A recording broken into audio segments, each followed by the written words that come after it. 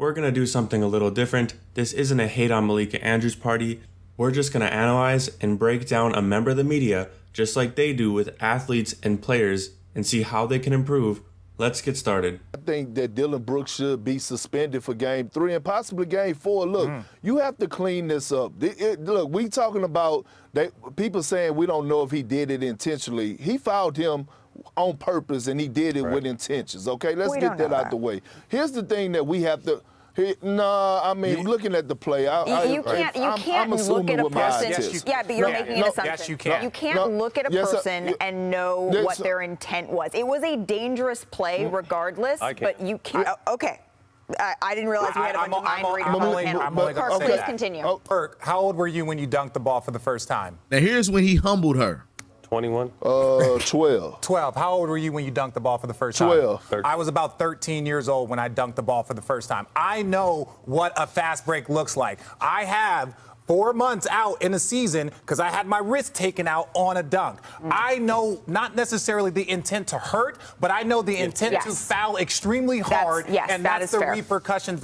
Okay, so right away, she's getting upset she was wrong, being condescending, and not respecting her colleagues. The simple fact is, all three of those guys are former players, and they all said they can watch a play and get a conclusion from that. Woj didn't say that. Woj didn't play. He knew better. But all the players that watch game film and understand how the game works knew that that play was intentional. Woj, you reported that Joe Mazzulla will be the interim head coach here. You can see his resume on your screen. He's been a Celtics assistant coach the last 3 seasons after spending the previous 3 seasons at Fairmount State. And he played for West Virginia between 2006 and 2011, and now could become the NBA's youngest head coach at 34 years old.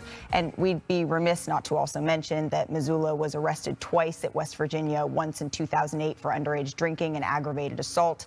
He pled guilty, paid a fine, and then again in 2009 for domestic battery after an incident at Morgantown Bar. The domestic battery case never went to trial. It was settled in August of 2009. He paid a $100 fine and court costs, plus had to do 40 hours of community service. Now, that was 13 years ago. He settled and paid both fines. Bringing up someone's background to see how it could affect their future job is okay in itself.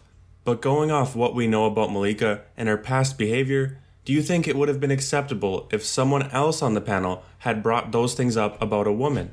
I have a hard time seeing it because she won't even hold women accountable that are doing wrong right now, so why would she do it for their past? She would say, they're not here to defend themselves and we're not gonna blame women if we don't know all the facts. That's what she would say. Kobe Bryant, when I've seen him personally get in people's face and just cuss them out to their damn near in tears, and they're grown men. You know, Michael Jordan probably would have been fighting his teammates if he had to see some of the stuff that these guys do. So I feel like what makes LeBron great, he's always been knocked out. He's not a killer. He'll make the right pass, and I've always loved that. But I also think sometimes that hurts him because, not saying I've never had him as a leader, and I'm sure he has his ways of particularly leading this team. But I know for a fact if the two guys that I mentioned before saw some of the effort and energy that he saw from his teammates this year, it would have been an issue. I mean, when Kobe, Dwight, and Nash all had injuries, though, they didn't win a playoff game. They got to the playoffs, though. But they didn't win a game. Neither did this Lakers team. The year 19, when he was averaging 22 on 37% shooting, Kobe did, the Lakers, they went 10 and 25 in the games that he played in. So I'm not sure I understand what you're saying, Matt, but I'm not so sure it's well, Kobe Bryant would have been the white horse to Kobe Bryant would have been the white horse. Definitely not saying that, but what I'm saying is Kobe would get in, like, he would not let the way some of his teammates play. Get in someone's face and it doesn't turn into wins, then you're just getting in somebody's face. But it's going to be a problem the entire season. And it just didn't seem like, at some point, it just seemed like everyone's just like, oh, well, forget it. It is what it is. And I just know, like I said, this is not even what LeBron has been able to do this season alone has been absolutely incredible. He continues to climb the historical ladder. But I'm just saying, from a standpoint of just not having what he saw on a day in, day out basis sometimes, those guys wouldn't have had it like that. Here again, she's not really respecting the experiences that Matt Barnes has gone through as a player. That's the unique thing that he brings to the panel that no one else has, other than the other players, of course. But on that panel, he's the player. He's been there. He's done that. He knows how Kobe leads, and he's seen how LeBron leads, and he knows it's different. And all he's doing is pointing out the difference. He wasn't being vulgar. He wasn't hating on LeBron. He was simply pointing out that Michael and Kobe lead differently than LeBron, and sometimes it works better that way, and sometimes it doesn't. Stephen A., with all due respect, this is not about pointing the finger. Stop. The fact that it was able to go on all day, the fact that we are sitting here debating whether somebody else should have been suspended or not, we are not here, Stephen A., to further blame women. That is not why we are here. With this one, we already know she falsely accused Stephen A. of blaming women, but what I'd like to add is if you're the guilty party that slept with Ime Udoka, why don't you come forward to stop the speculation? If you know your coworkers that are also women are being dragged on social media, why don't you take responsibility for your actions? Notice how she never called for that. Instead, she's blaming everybody else for wondering why the woman wasn't punished. And that's not fair. Especially when she's the one that just aired out the new coach's dirty laundry all over national television. When they asked, is anybody else going to be punished? And they said no. And my whole thing is this, right? These are some of the facts that have been out. These are some facts that I know that, you know, this relationship, one of these relationships that was had with Ime Udoka and one of these women, it was consensual, meaning that this woman actually played a part in it too. So my thing is, yes, Ime Udoka was wrong. We get that. His punishment, he deserved that, and whatever else follows, I hate it for him, but he put himself in this position. But why are the other people getting left off the hook? Well, that's the Kendrick, problem that I have right now. Everybody got to be held accountable. I think that we need to circle back to what Shanae said, is that there was an investigation that was conducted by an independent law firm here, and I think that transparency is what will rule the day here.